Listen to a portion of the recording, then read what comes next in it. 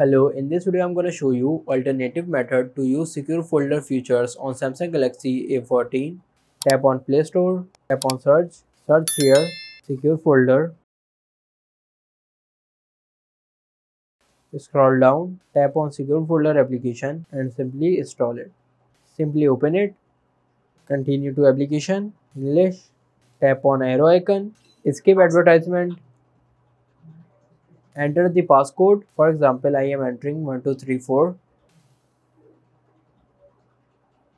Choose your Google account.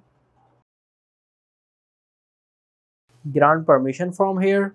Tap on this toggle. Go back. Allow the permissions.